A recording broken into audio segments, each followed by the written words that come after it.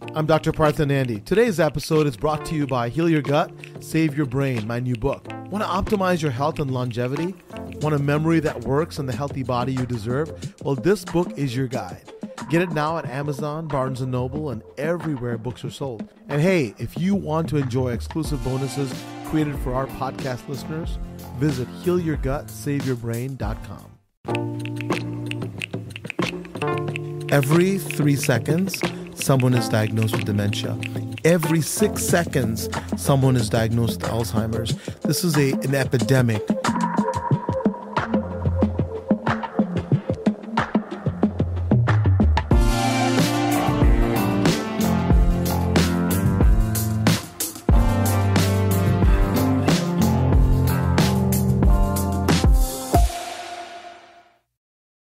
Well, hi, everyone. I'm Dr. Partha Nandi, and welcome to the first episode of Heal Your Gut, Save Your Brain. You know, we appreciate you taking the time and joining us. You got lots of stuff to do, so I appreciate it. And I love the fact that, you know, I'm here with my amazing wife, Callie. And I feel like this is, is it Kelly and Mark in the morning? Just very, exactly like that. Exactly. Right? Yeah, so we're like twins. We are, exactly. Kind of. So Callie's, you know, an amazing. She's a nurse. She's an RN. She is an amazing wife, obviously, and life partner, but also amazing mom to our kids. So thanks for taking the time and joining. I know there's a lot going on all the time, and I think you the way we live our life and how we actually approach things. I think it's great that you can talk about that with me, and it's kind of the first thing that we've done. I'm excited to have you guys here and listening to this. And my guess is that you found this podcast because you're interested in health and wellness and gut health. And, you know, we work and live in health space for years, for 10 years. And we know so many people, but I really don't know anyone that is as passionate about taking care of people and taking care of patients and educating people about gut health and overall health and wellness than you are. So I'm excited to help usher in some of the dialogue so that people can really see what I get to see every single day. And let's just face it takes guts to be here. It takes guts to look at a podcast that talks about health instead of, you know, I don't know, I could name a lot of different celebrities that are, you know, colorful to follow. Yeah. And I also love, it's a little different take. I love that I'm working with you, and there's so much we do together. It's nice to do this where we can actually talk to people and people can see that. And that to me is it's an honor for me to be able to, for people to see what we do together, you know? So that's very cool. And again, we're going to give some great tips, but I think the other thing is that the dimension that you bring to all of the stuff that we do, including our own family, I think it'd be cool to be able to talk about that. You know, it's going to be not all scientific and kind of like, this is the 2019 gut study about little bugs and what they did in the petri dish, but really like, hey, you know what? Our kids had to go to a birthday party and they had a choice between carrots and pizza. and how do we navigate that? I mean, that's real life, right? Yeah. I mean, I can talk about the studies and that's all super important. But it's as important as that we as a family have to make those choices every day for ourselves. You know, I'm traveling, I'm at the Delta Lounge, and there's this amazing, whatever, cheesy, gooey thing. Conglomeration and then next of to stuff. It is like grapes, the carrot sticks and the salad. And so those are the choices. And then to me, if you don't have the reason why you're doing it, it doesn't really matter, right? Because you will not be sustaining it unless you have a why. To me, the why is all of us, like you, our kids, and I want to be around it and thrive. And I think that we talk about this. And well, it's the two of us have so much we want to accomplish in life that I want to make sure we stay healthy up until the very end. 100%. So we have 100%. so much we want to do. And we drive each other, right? I mean, it's just like we hold each other accountable in many different ways. So although I think that it's cool for me it's cool for me to talk to people about that because they may have seen me alone doing this, but it's nice to be able to see what happens after the camera when we get home, the stuff we talk about when the kids go to bed. You know, we'll talk about sleep and how important it is, but we struggle because we talk about some of the things we're going to talk to you about after the kids are into in the hours bed. of the night. Yeah. So anyway, but yeah, we'll talk about gut health. We'll talk about how gut health affects the brain, and so I think it's going to be important. Speaking of guts, Dr. Nandi, tell us about the impetus behind the book, Heal Your Gut, Save Your Brain. I know it's been a passion of yours for quite a few years when our life really changed. Yeah, what you know about this, but letting him know is that when my dad passed away, my dad was my first hero. When I wrote my first book, is also directed really with his life story. My dad was a brilliant man, polymer chemist. He invented road reflectors, and you know this, but they don't, is that, when you drive at night and you see these little reflective tape. I mean, at it's like night, pretty badass. You're driving and you don't get off the road. My dad invented that. And so he was just a brilliant scientist. The other thing he invented for the U.S. military was a substance that you can drop down from an airplane and it'll harden within 30 minutes so you can fly around and you can land on a landing strip. He had a big brain. He had a really big brilliant brain. person. So, and then he was a great cook. He was like a Renaissance man. He could cook, he could sing. I remember my mom went on a cruise with him, and then within like 2 hours, he had 10, 15, 20 people coming. I've never heard that story. He read their palms. Oh, that's so cute. He was sitting there reading his palms. I didn't know he read palms. And so everybody, suddenly there was a line like, "Tell me my fortune." Like my mom's like, "What's going on?" So that was my dad. And then when who'd never been hospitalized, really for all intents and purposes was healthy, had a devastating stroke. So the story was, my sister and I are arguing. We do that sometimes. My sister are discussing very strongly, passionately discussing about two political candidates. And my dad said, they're all the same. And we left. And that was the last time we heard something really coherent from my dad, because my mom called and he was slurring his speech. He had one side of his face was drooping. He had a stroke, a devastating stroke. And that stroke robbed him of 10 years of his life. Partha spent the night in the hospital with his dad every day for a year. Yeah. So it was 6 weeks in the hospital, then the long-term care, and then not long-term care, then the rehabilitation, rehab center. Yeah, but I knew that you'd understand, you'd get it, and there was something about our souls was whatever that means, right? We're together. So fast forward. He has a devastating stroke, really has needed care the rest of his life. He missed out on, his grandkids and enjoying it. He'd have loved teaching him all the brilliance. That's what made me very sad. A big miss, yeah. And I said to myself, what did I miss? Because he had no risk factors, nothing was wrong, and yet he had this devastating stroke. And so I said to myself, what could we do? What could I have done differently? I thought I was a good doc. I thought I was empathetic. And so that then led to me thinking about, what can we do to these so-called kind of healthy people that are having devastating problems? And so that at that time, I didn't know what I was going to do, but the research has now, gone much farther than when my dad had a stroke. And it really dawned on me, the gut is the center. There's so much research talking about the connection between the gut and the brain. Not very intuitive. For those of you who are listening and watching, they're saying, hey, what does that mean? How can the gut have anything to do with a stroke, right? I mean, am I nuts? It's so amazing that there's a connection between the gut and the brain. That's why I want to write about it. So others don't have to go through what we did as a family. It's also kind of serendipitous because when you started the research and writing the book, my dad was the picture of health. I mean, he is the weekend warrior, 6-pack. I've got some great pictures we'll throw up on video, but he, the muscles everywhere, like super in shape, sharp as a tack, reading 5-10 books in every bathroom. There's a different book, a different novel, so quick-witted, the first one to get the joke, the life of the party. And now, just a few years later, it's really hard because he's really losing his faculties. And I just think this work is really important for people like him. I mean, he's only 73. You know what I mean? So I just feel like he has a good 20 more years that he could have had.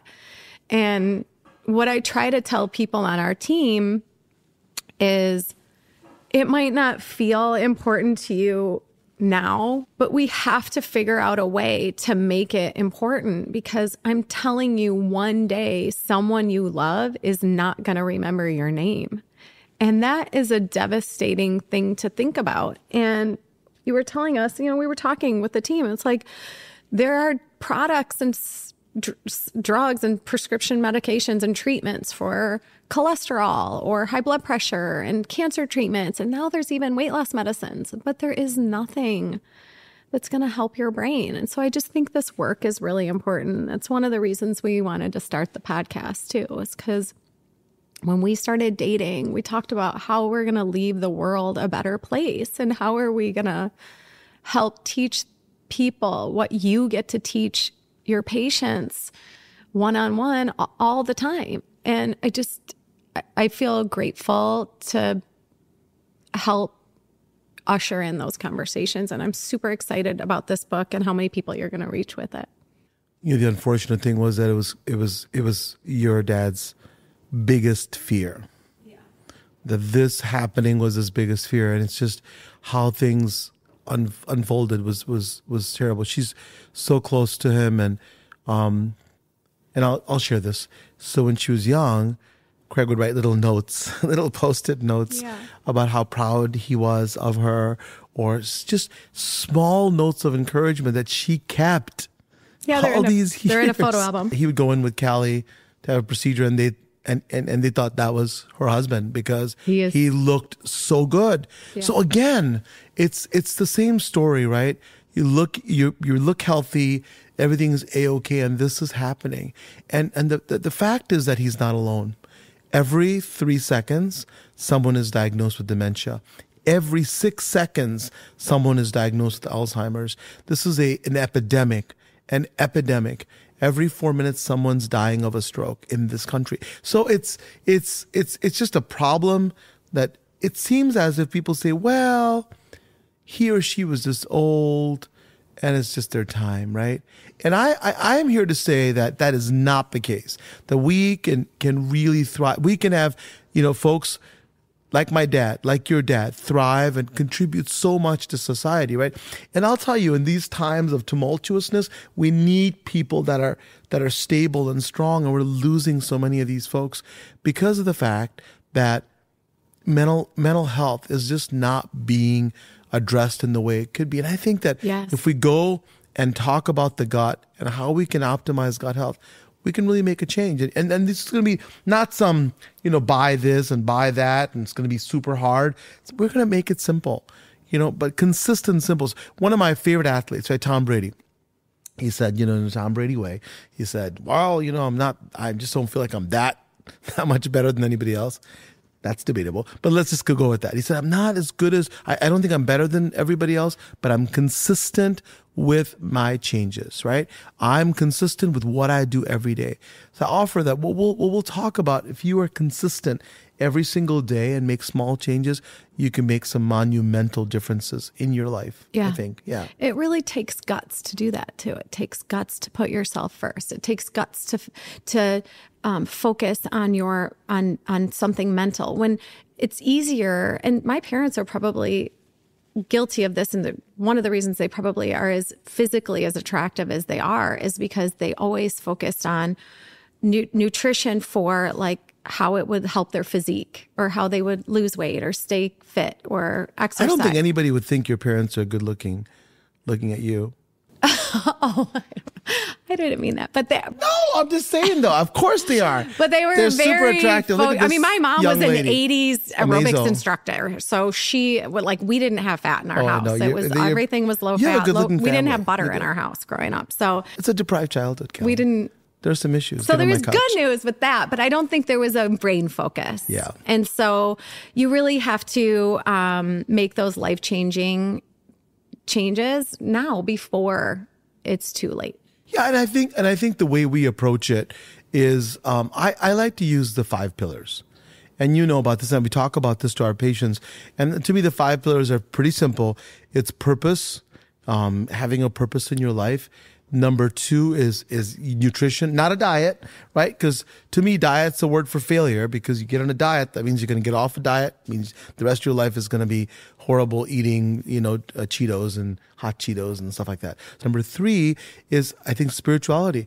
Like it doesn't have to be prayer. It can just be whatever you do for spirituality, mindfulness. Right. 4th is, I think, community. And 5th is movement. And movement is not just going to the gym a couple times a week and just, lifting up some weights and then coming home and watching Sports Center for the rest of the day, or watching your phone. It's movement with purpose. To me, it's better that you actually go out there and move with your kids. Yes. And that, this is how we live. I think that's how we do it. So if we can take that same approach, I think we can also achieve good gut health. And I think that's the approach. It's simple, it's achievable, and I think anybody can do it with really not a lot of expense. Right. And didn't they used to really focus back in ancient times about gut health being kind of the center? And I think we really went away from that probably, in the 80s, in the Jane Fonda days. So where you were telling me a little bit about I saw Jane Fonda at this. She's amazing. No, I saw it. I was in, where was it? She's actually a great example. I was at NATB in Miami and, for the television conference. And literally this woman comes running out at like 500 miles an hour. It was Jane Fonda. Anyway, she's great. What you were saying, I digress. No, I was just asking, weren't you telling me about the kind of ancient philosophies? So I think Chinese? we think this is brand new because, it's like, we finally found the secret to good health. Yeah, the key. Health. But thousands of years ago, Ayurvedic medicine really talked about the gut being the center of health.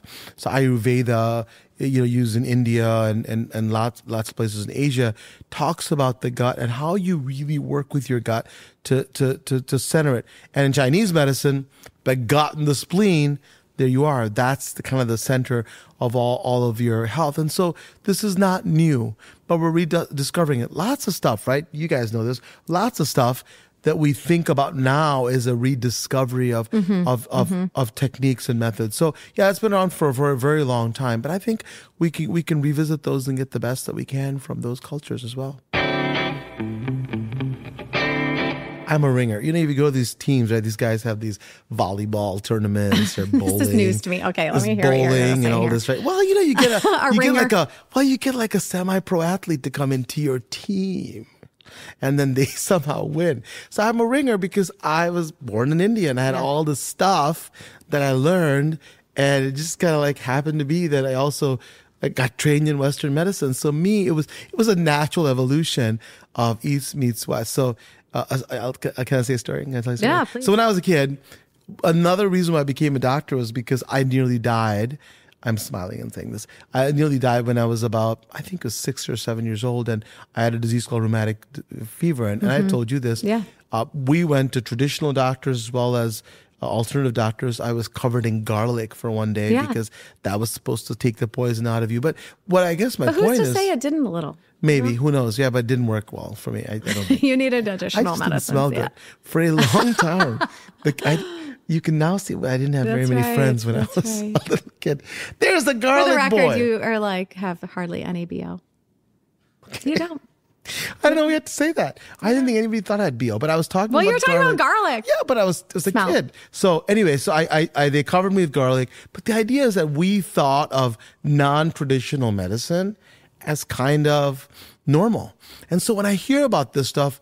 The way I'm a ringer is that I don't have to think, oh, that seems strange. It's not at all. You got a billion people, right, thinking this way. So that it's funny how things work out, right? I became a traditional physician in the Western culture, but I was born in India and I heard some of the traditions that we had, and we knew turmeric could heal. We used to sometimes use turmeric when we didn't have first aid kits. We knew that it would heal. We knew that turmeric was going to be great as an anti-inflammatory agent because it was part of our lives. We didn't need to listen to a lecture about it. So that's what I mean by a ringer. And so, also your mother and father both really focused on nutrition. I mean, so much so that your mom would go to the market and watch them milk the cow to make sure they weren't watering down the milk that they were selling in market. My mom was unique in that. Was there are not cool too many lady. people watching the cows. Yeah.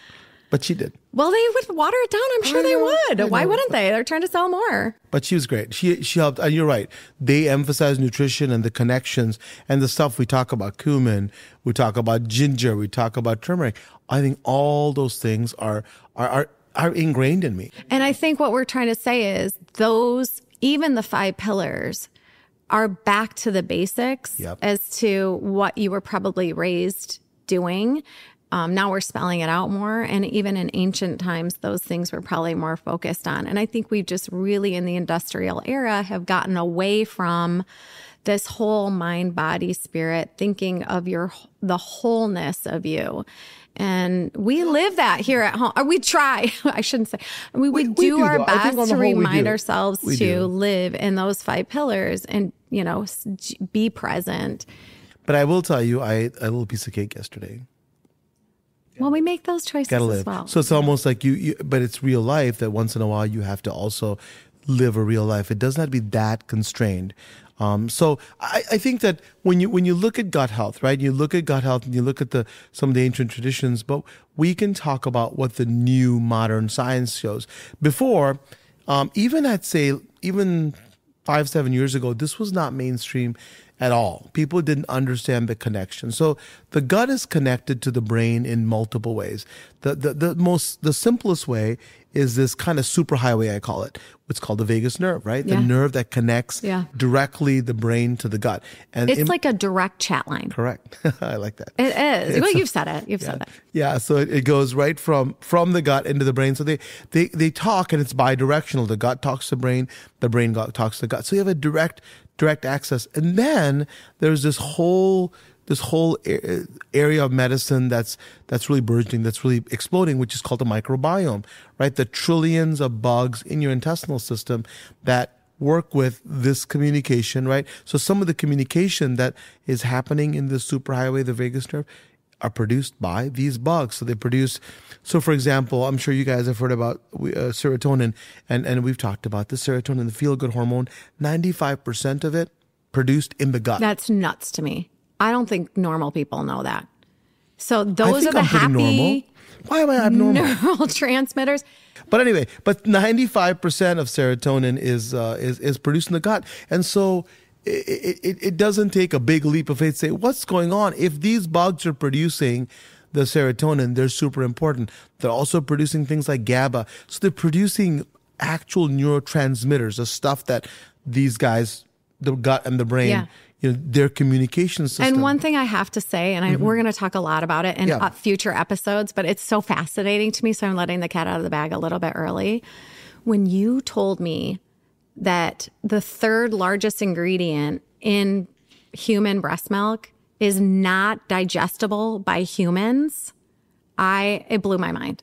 So that means that breast milk is feeding, the only thing that can digest it is the bifidobacter, right? Correct. The bugs in your intestinal system. So we, in ancient times, as we're talking, have been evolved to feed the bug so that the bug can communicate with the brain. See what we're saying? I think what you're alluding to is that really what is actually going on are the bugs actually the ones who are dominating the picture, meaning that who's zooming who? Exactly. And so who's actually in control? So now back to how they're connected, right? So if we talk about, so first the neurotransmitters are there. The second is our immune system. A lot of our immune system, the gut's lining has the most sophisticated immune system, right? Because why?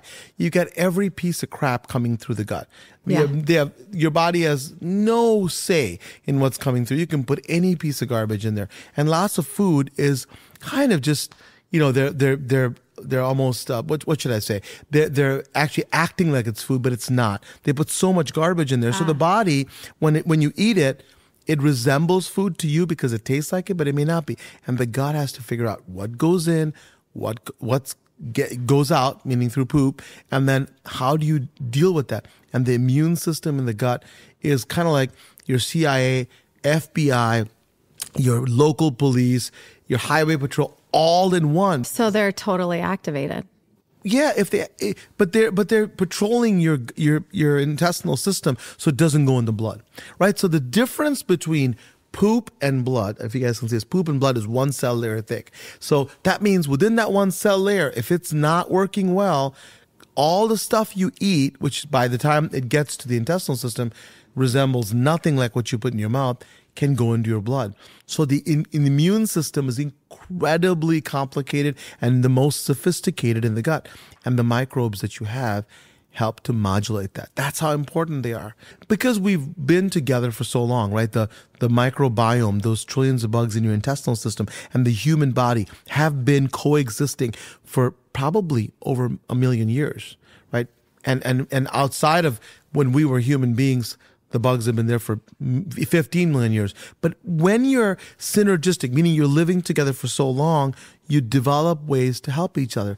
And the bugs help us. We help the bug. How do we help the bug? We give them food, right? They would be dead without us. Right. So we're like a constant supply of food. We're this big, gigantic, clumsy organism that lumbers around, gathers food for them. If we put it in our mouth, we are. We're like, we're going to get some food and then give it to the big micro. Again, who's zooming who? Exactly. And so these bugs are getting food from us and we're lumbering around the universe getting it. So if we do that, and so what does it do with the food? It helps us digest it. So if we didn't have the microbiome, the right microbiome, you could have the same foods that you're eating, and it may be good or bad. If you have the wrong bugs in there, they can produce products that they don't help us. And that's the key, is that we have to be able to, we feed them, but we have to feed the right stuff to get the right population, the right group of bugs that can help us.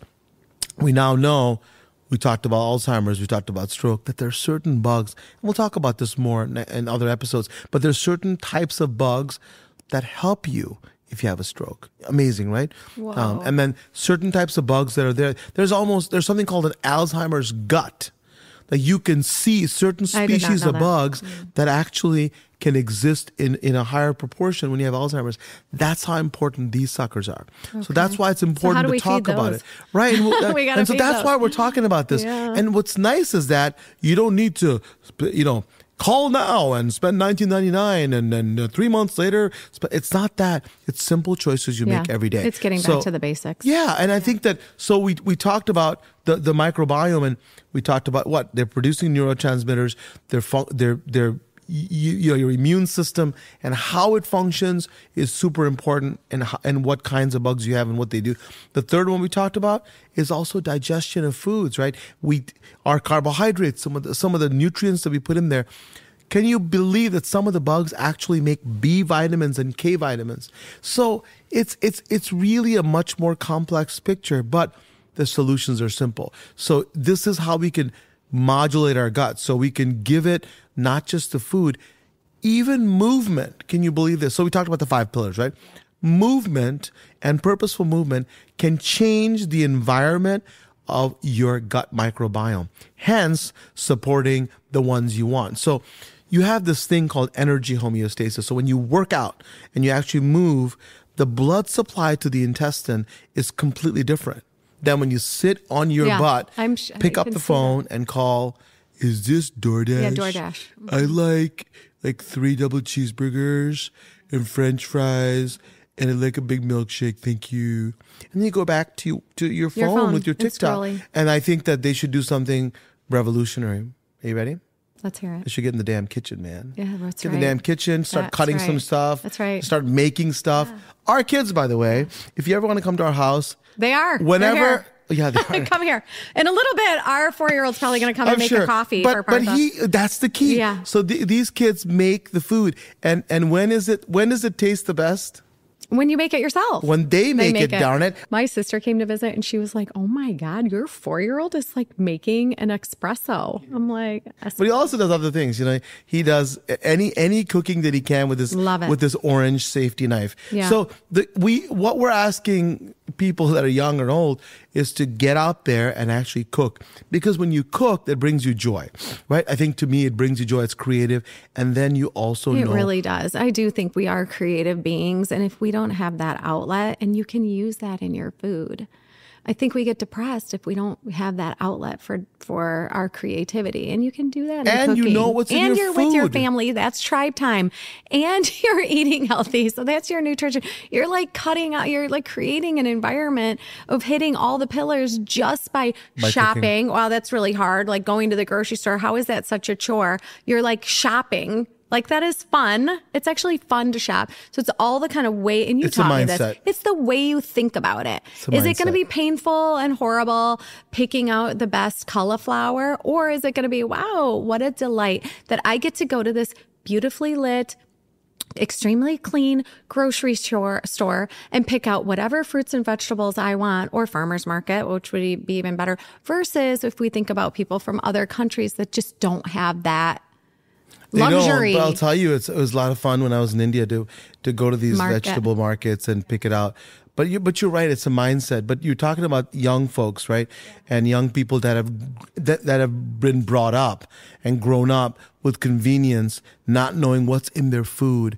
You know, you're absolutely right. We can hit all the 5 pillars. We try to do it as much as we can when we cook, but also you know what's in it. I tell my patients all the time, you know, I treat a disease called Crohn's disease, and they say, what can I do? I said, the first thing you can do is cook and find out what it is that you're putting in your food, because you go to a restaurant, right? And it comes out and it looks beautiful, but you have no idea. We talk about this. No idea. First of all, you can't even maintain a healthy weight if you go to a restaurant, because you don't know what they put in it, how much butter or grease and crap they put in. Salt. So you need to know. I mean, just by cooking, you achieve amazing things, all the things you talked about, plus the fact that you know. And so to me, one of the biggest things you can do for your gut health is to be able to know what's in your food and cook and pick whole foods, just whole foods, and pick a variety. It's great to eat the same thing every day. Some people love that, but try to have a variety of stuff that you can pick from the color. We tell the kids to be risk takers with food. Yes, and eat the especially rainbow. Sean. I love when I've talked to Sean about being a risk taker. Sean's our middle He's son. our picky eater. Well, we don't want to call him out now, but I guess we just did. But the thing is that Sean, we tell him, but he's trying, and we make the attempt. But think about it, he eats lentils and broccoli. He's not a bad eater. We just want him to We eat have dal and more- literally every single day. but we want him to be a more diverse eater, right? Have peas and things like that. So I think my patients ask me the same question. They go, so what can I do, right, to improve my gut health, and what can I do to improve my gut that's bothering me? And so it's important to tell people it is really about making these steps every single day, right? I mean, and then trying to instill these habits all the time. And I think we're going to talk about this in our next episode, which is about gut health. But I think it's really important to tell them make small steps every single day, right? Wouldn't you agree? I read this amazing book when I was in college. It was by Jim Rohn. And he said, it literally changed my life, because I was like, probably drinking more alcohol than I should, certainly more than I do now, which is like nothing. But I was doing the Taco Tuesday and Pizza Friday kind of thing. And what he said was, it's not a candy bar a day that keeps the doctor away. It's an apple. So if you just make that one choice every time you go to grab the candy bar, if you say, no, I'm going to get a banana. No, I'm going to get an apple. I'm going to get an orange. If you just make that one choice, it will completely change your life. Change your life, revolutionize it. And this is what we've done. I mean, every time I'm like, well, what should I eat? I'm like, I'm going to cut a watermelon. I mean, I'll eat, you know me, I will eat a lot of She watermelon. does. So I catch her. She's got this like giant bowl of cantaloupe and stuff, just like randomly, which is awesome. Because guess what? Guess who sees Well, when that? you have a sweet Our tooth, kids that's see what I that. do. Our kids see that. Us kids see you doing that, and it matters. So people ask you, what's the one thing that you can do? I think one of the best things you can do is add fiber to your diet. Yeah. And just add fiber to your diet. If you can do that, it does wonders. Why? Because number one, it feeds those little bugs in your intestinal system, right? So fiber is the preferential food for the microbiome. So if you have fiber, can be in multiple forms, right? There's people talk about soluble fiber and insoluble fiber. So soluble fiber is a thing that is soluble with water. Amazing, that's what it's called. And insoluble, it's not. So soluble fiber, my 4-year-old loves peas. That's part of it. My son Partha loves apples, so does Sean. That's part of it. And it also helps, get this, people talk about, I need to have an injection in my body to be able to lower my blood sugar. Plus, I'm going to get thin. Right. These injections now and medicines. But guess what? Soluble fiber does. Control your blood sugar as well. Nice. By decreasing the speed at which your body's moving food and nutrients through. So it decreases the absorption and controls your blood sugar. It also decreases your cholesterol by binding to the fatty acids. So when you have fiber like that, it binds to fatty acids, it can actually reduce your cholesterol. So you can do simple things. It's not always drugs. Listen, I prescribe my good share of medicines when you need to, but it's not always medicines. And we, unfortunately, in the West, in Western medicine, we say, "Doc, give me a pill." Yeah. Make it go away. Give me an injection. Yeah, lose weight. don't give me that stuff about diet. Just give me a pill. I'm good. Or so they always want me to give them medicine instead. And if you get soluble fiber, and then when they get constipated, one of the biggest things that people come and see me for, and they're embarrassed to talk about, bloating, constipation. Only go a couple of times a week, sometimes a couple of times a month, and nobody's talked to them about insoluble fiber, right? So one of the things we have. What's one of the favorite things we have every Thursday? This is a quiz to see if she remembers what we eat. Every Thursday? Cauliflower? Cauliflower. I got it right. Cauliflower. Ding, ding, ding, ding. We have a winner. So cauliflower. Aloo gobi. We make aloo gobi because we're vegetarian on Thursday. Anybody so we that's always Indian make food or is aloo gobi. Indian is watching this or is right. hearing this is aloo gobi. So cauliflower is an insoluble fiber, right? Wheat bran is an insoluble fiber. So and what does that do? It helps you to be able to be more regular and poop more instead of taking a laxative. People come to me, they've already taken 10 laxatives, but nobody's talking. I think a lot of young people suffer from this too. Oh, everybody, young, old, in between. You see them kids, all. Everybody. Oh my God, constipation. And they're embarrassed. To talk about it. They think like, oh, I know you want to hear about this. I said, do you know what I do? Right. Oh, you should see what we talk about during the dinner. Oh boy, had a gastroenterologist at the table. Jeez. And I grew up speaking to my dad. He would always be like, well, let's not talk about that at dinner. Like, I'm married to a poop doctor. We talk about everything. So I think that if you could just do the fiber with the soluble and insoluble, to me, that's a great start. And because those are called prebiotics, right? We talk about, how you can make changes in your gut health. The prebiotics feed the good bacteria and the good bugs. And by the way, the trillion bugs are not just bacteria. We talk about bacteria a lot, but the bacteria, virus, fungi, protozoa, all kind of hung in there, and they're having a huge party. It's like a concert. It's a concert with all, the horn section and I guess the strings and all that. And the problem is, to me, a dysbiosis or a screwed up microbiome is when like the horn section just doesn't show up. Mm-hmm. And then it sounds like you're like, something's wrong here. Mm-hmm. And that's what happens to your gut. Something's wrong. I mean, we are now, this is embarrassing, but we go to a restaurant and if we don't eat well, we know it immediately. Well, to be honest with you. This is like that movie Frozen, right? We're finishing our own sentences. Remember that? See, anybody who's had kids who's watched Frozen know what I'm talking about. Yes. What is that she said? Remember that song? What did she say? Where we finish each other's sentences. Yes, that's it. Jinx again. Yeah. Anyway, I digress a lot. No, so, we've become on this major health initiative for a good 10 years. And ever since in the beginning, yeah, exactly. In the beginning, it was tough. I had a hard time transitioning to not wanting to eat out. Not a lot, because I never ate out a lot. But even, once a week, twice a week.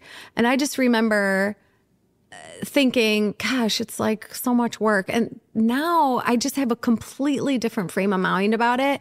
And I don't really love eating out. So the only time we do is when we're traveling. And even then we try to get the kitchen. Again, what we talked about, consistent changes made every day. Mm-hmm. And it's okay if you, once in a while, but what happens if you go for a week on vacation and then every time you're on vacation that you sit there and eat crap, but it's I think difficult. People think, I ate healthy and I ate a salad. And now a salad is definitely better than a hamburger.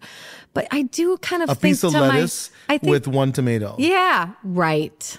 That's what I remember going to, I think it was Applebee's. Side salad. Come on, it has one tomato. Kill Applebee's there, but it's... Yeah.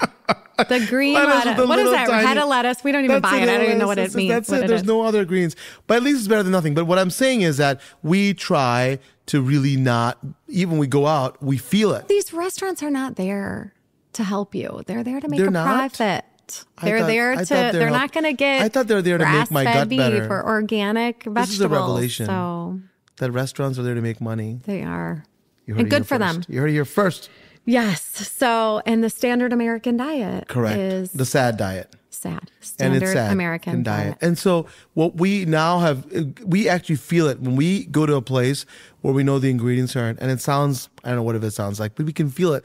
But what happens is that when you consistently make these changes in your diet, you actually can tell when you're actually not following it. Oh yeah, And so absolutely, right away. We try to be consistent as much as possible and make those changes and not try not to, as much as possible, get away from it. We follow the 80-20 or 90-10 rule, which means that 80 to 90% of the time, right? Yeah, we at least do 90, we do the 10, right sure. thing. 10% of the time there's a birthday party or something that's going on. So We do. We also are very heart open with that. It's like if it's someone's birthday, you're definitely going to have a slice piece of of cake, cake of and you're course. going to, that is gotta part live of life. tribe. Like you're not going to be like, no, I don't eat that cake. It's just, you might not you don't have want to to eat. be that person. We've been there. Yeah, we don't wanna be, you get I'm on a you diet send an or I invite. won't eat You that. send an invite to a party. They give you like a list of foods that they're Yeah, we don't do tolerating. that. We just show up and we eat what we like and we But don't you know what eat. I'm talking about. Yeah. Yeah. Yes, I'm not going to do that. Oh man. So you talk a lot about gut health and you've been teaching us a lot about that. I'm sure you talk to your patients all about these kinds of things. I never get to see that kind of color and those conversations. Talk to us about a patient that you've seen and treated and how you've kind of trained them, coached them, and how they've maybe come out the other side. Yeah, so we do this I do this every single day. So there's an example that's also in the book, and it was a patient of mine with severe anxiety and depression. So to the point where it was disabling, meaning that they could not function, at work. They'd have trouble going out to events and their whole with their family. And so she was having issues to really function. And so she came to me, and she didn't come to me for that, right? She came to me with gut issues. But when as we talked more about it, it was clear that some of the anxiety and depression was really crippling her. So Yeah. I recommended same things that we talked about. Number one is to really be able to make incremental changes in her diet to avoid as much as she could processed foods, avoid bad fats, not just bad carbs, but bad fats. So to me, a pepperoni pizza is like the double whammy. the Triple. absolute worst, right? You got bad carbs, bad fats, bad everything in there. So try to avoid bad fats, but don't do it all at once. And then I added pro and prebiotics with her food as well as a supplement. And doing that consistently over several weeks, obviously she came to me for GI symptoms. That really got so much better within 4 weeks. But something amazing happened is that her symptoms of anxiety and depression within that time started to get better. She was, and this is with also decreasing the dosage of her medications that she was taking for That's those. awesome. So I think it's very rewarding when you talk about people who come in and they have symptoms that are not even related in their mind, but when you connect them, hey, you got this bloating and discomfort in your lower abdomen, but you also have these behavioral issues or psychological issues and mental health issues, and when you tie them together, it's amazing because people want, if at all possible, to go to the root cause, right? And if we can get the root cause, and often it's the gut. We're not talking about a panacea. It's not every single person, but it's a large percentage of people that we can help. And I think it's enormously helpful people to know that there's hope, that it doesn't always have to be this way, that you're not going to be stuck with the life that's filled with lack of hope and no joy. To me, the first book that I wrote was, the living a joyful life, right? Ask Dr. Nandi the 5 steps to living a joyful life. Yeah. And we forget about that. It's not just about surviving or just persisting and just being there. It's like we have everything we have And being in our present. power to be living a joyful life. That's right. And you can go through your gut, which is awesome. Yeah. And it's interesting that people will like put all this crap in their bodies. And then let's say it comes through as a gut health problem, but also it could be like an eczema problem or some skin problem. And then they have to buy the expensive creams or the medicines to put on the skin. If they just looked at that root cause and they started eating and going kind of back to the basics, like you talked about the ancient times, I just think it would save a lot of people a lot of grief because they're spending a lot of time and energy on the treatments for the things that what they're eating is causing them. 100%. If they just went and said, you know what, let me buy my groceries, let me go to a farmer's market, let me chop some vegetables with my kids and make the But how food many at home. dermatologists are telling them that? So you have eczema, you have something on your skin, you go to a dermatologist. They're not telling them that because you're probably seeing them for 2.5 minutes. Maybe 1.5 minutes. Because unfortunately, American medicine is turned into that, right? So who's going to talk to you about your gut health? They're not. And so that's why this is so important to talk about, because the fact is, if you don't talk about this, who is going to? And now you know that, you go to your dermatologist and say, hey, can I maybe make some changes in my diet before slapping on that cream? By the way, that cream kills your skin microbiome. People don't talk about the skin microbiome. Yeah. You slap that thing on and your skin microbiome dies. And it's amazing that you're not getting better. Maybe a second cream, or maybe the cream on top of a cream, and then you take a pill. It just continues on. And I'm not exaggerating, because if you look at the creams that are out there, they are like an atomic bomb on your skin microbiome. Yeah. Obviously, we're talking about the gut. You've always been so passionate about what we put on our skin, Oh, which is totally it's the another largest episode. organ in our body, and it's exposed to it. And we put all kinds of lathering crap all over it.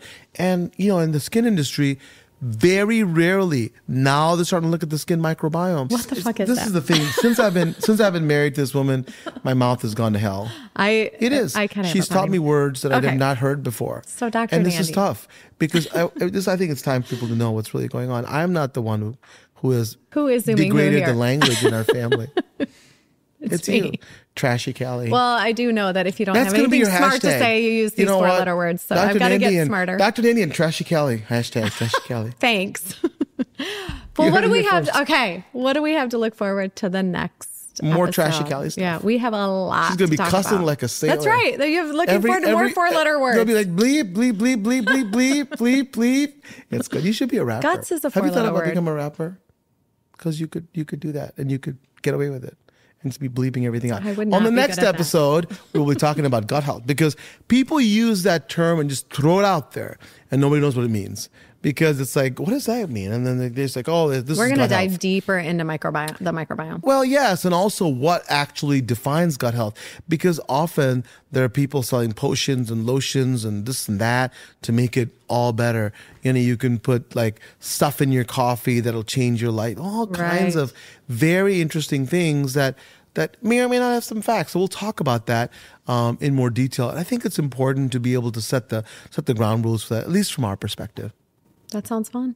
We'll have a lot to say and do then. We'll see you guys the next time. Hopefully more cleaner language. Yeah, right. No next more time. four-letter words. But like I said, PG-13. guts is a four-letter word. Although, Deadpool became the one of the highest grossing movies, like cursing and when killing. are we going to see that? Well, as soon as we're done with this, I'm sure Trashy Callie is out. Well, look, we have all these kids that can't see it yet. Kids. Yeah, we're always seeing kid movies. We'll be seeing all. We just saw Inside Out, though.